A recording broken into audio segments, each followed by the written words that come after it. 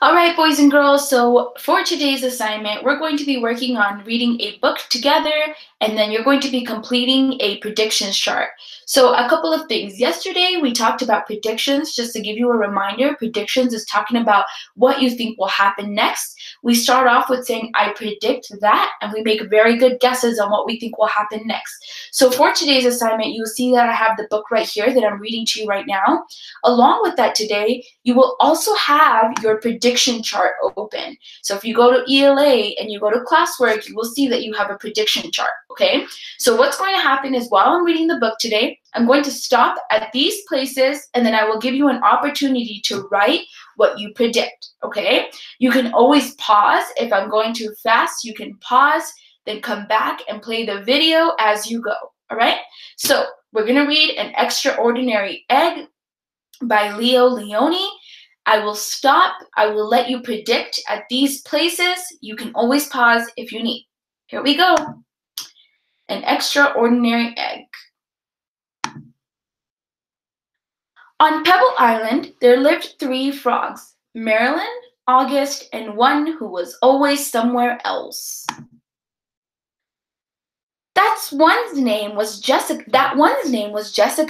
Jessica was full of wonder. She would go on long walks way to the other side of Pebble Island and return at the end of the day shouting, "Look what I found!" And even if it was nothing but an ordinary little pebble, she would say, "Isn't it extraordinary?" But Marilyn and August were never impressed. One day, in a mound of stones, she found one that stood out from all the others. It was perfect, white like the snow and round like the full moon on a midsummer night.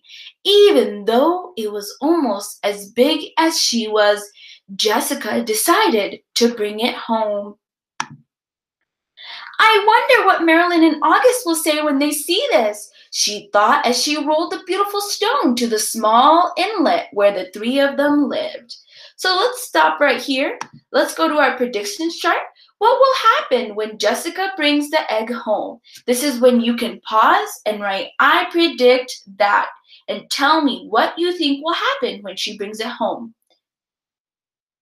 I will continue on. Please remember that you can pause. I'm going to go on to the next one. Here we go. Here we go. Look what I found, she shouted triumphantly. A huge pebble. This time Marilyn and August were truly astonished. That is not a pebble, said Marilyn. Who knew everything about everything? It's an egg, a chicken egg. A chicken egg? How do you know it's a chicken egg? Asked Jessica, who had never heard of chickens. Marilyn smiled. There are some things you just know. A few days later, the frogs heard a strange noise coming from the egg. They watched in amazement as the egg cracked and out crawled a long, scaly creature that walked on 4 legs. See, exclaimed Marilyn, I was right. It is a chicken. A chicken, they all shouted. The chicken took a deep breath, grunted, gave each of the astonished frogs a look, and said in a small, raspy voice, Where is the water? Straight ahead, the frogs cried out excitedly.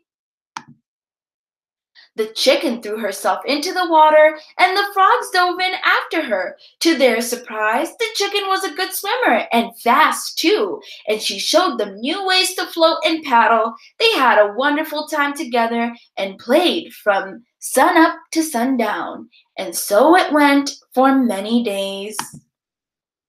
Then one day, when Jessica was somewhere else, August and Marilyn saw a commotion in the water below them. Someone was in trouble. Quickly, the chicken dove into the dark pool. August and Marilyn were frightened.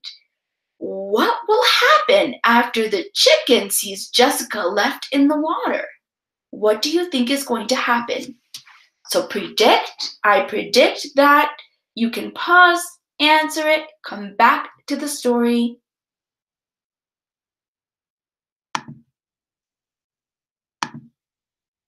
After a few long moments, the chicken reappeared, carrying Jessica. I'm all right, she called. I got tangled in the weeds, but the chicken saved me. From that day on, Jessica and her rescuer were inseparable friends. Whenever Jessica went, the chicken went too. They traveled all over the island. They went to Jessica's secret thinking place. Moving on.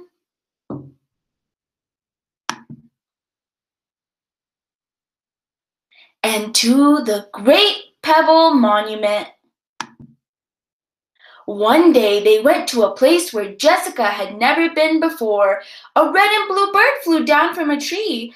"Oh, there you are," it exclaimed when it saw the chicken. "Your mother has been looking all over for you. Come, I'll take you to her." What do you think is going to happen when they go to the mother? You're going to go to your prediction chart. What did Jessica and the chicken see? Predict what's going to happen. You can pause right now before we continue the story, answer this question, and then we'll move back on. All right, let's go on. They followed the bird for a very long time. They walked and walked and they walked. They walked under the warm sun and the cool moon, and then they came upon the extraordinary creature they had ever seen. It was asleep, but when it heard the little chicken shout, "Mother!" it slowly opened one eye, smiled an enormous smile, and in a voice as gentle as the whispering grass said, "Come here, my sweet little alligator." And the little chicken climbed happily onto her mother's nose. "Now it's time for me to go," said Jessica. "I'll miss you very much, little chicken. Come visit us soon and bring your mother too." Jessica couldn't wait to tell Marilyn and August what had happened. As she neared the inlet, she shouted, "Guess what I found?" And she told them all about it. And do you know what the mother chicken said to her baby? Jessica asked. She called her, "My sweet little alligator." "Alligator?" said Marilyn. "What a silly thing to say." And the three frogs couldn't stop laughing. The end. All right, boys and girls, this is the end of our story. If you need to go back and pause at any moment, you may do so. Don't forget to fill out the prediction chart as you go along. If you have any questions, I'm here.